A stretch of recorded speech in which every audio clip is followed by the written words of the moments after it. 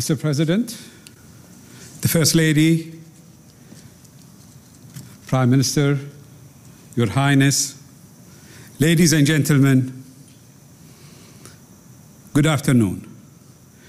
Today is a truly historic occasion, a moment of hope and opportunity for all the peoples of the Middle East, and in particular for the millions in our younger generations. The declaration supporting peace between the Kingdom of Bahrain and the State of Israel is an historic step on the road to genuine and lasting peace, security, and prosperity across the region, and for all who live there, regardless of religion, sect, ethnicity, or ideology.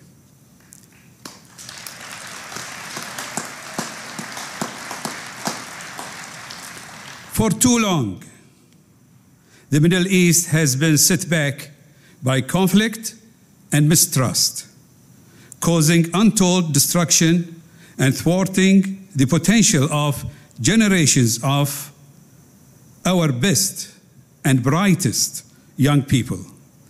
Now, I'm convinced we have the opportunity to change that. Today's declaration was made possible by the vision, courage, and commitment of His Majesty King Hamad bin Isa Al Khalifa, who, supported by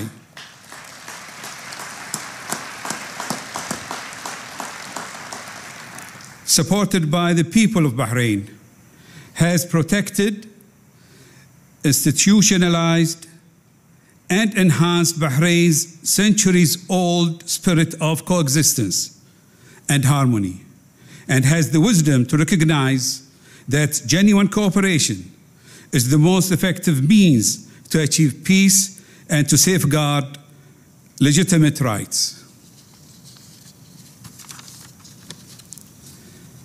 Thank you, Your Majesty, for this vision of peace for the region based on trust, respect, and understanding between all faiths, races, and nations. To our brothers in the United Arab Emirates, I congratulate you on your own momentous peace accord being signed today with Israel. His Highness Sheikh Mohammed bin Zayed has shown great leadership and foresight to make peace possible and secure a brighter future for our region.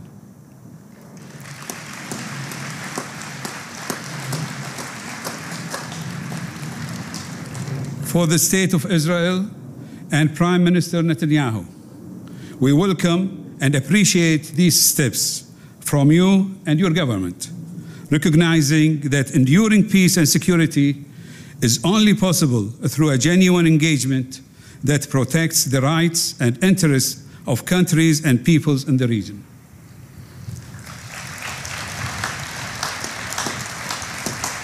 In particular, I want to express my deep appreciation to President Donald Trump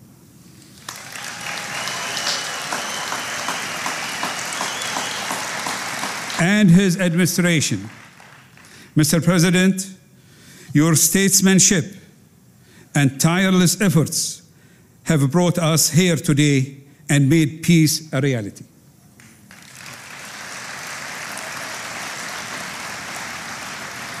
And to Secretary Pompeo, Senior Advisor Jared Kushner, and Special Representative Avi Brikovitz,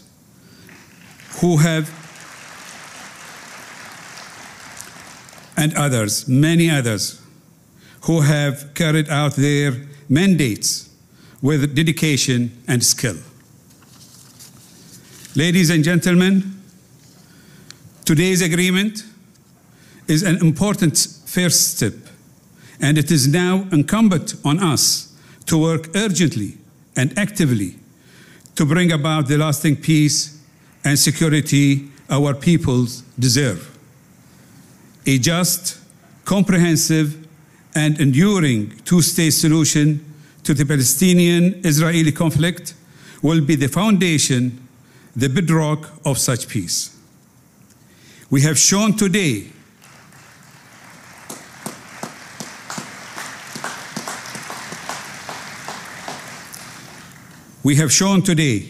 that such a path is possible, even realistic.